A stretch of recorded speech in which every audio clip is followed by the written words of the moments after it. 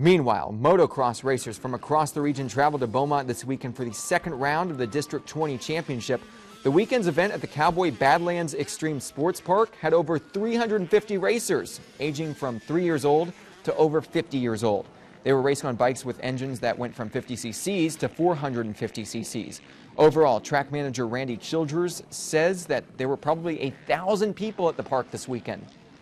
This kind of series race brings people in from San Antonio, Austin, Oklahoma, Louisiana. I mean, we got people from all over out here. So, and this is one of the best tracks in Texas too. So, it attracts a lot of people when we have a big event. It's awesome seeing the ones, first starting, because there's a kid. It's his first race today, and his first moto he got 6th. He just came to me. He was just so pumped, Then you got the other kids that are 3, 4, 5 years old. That's been racing for a little while, and they're just out there looking like the big guys on a little bike, just throwing it down and making it look, making it look easy.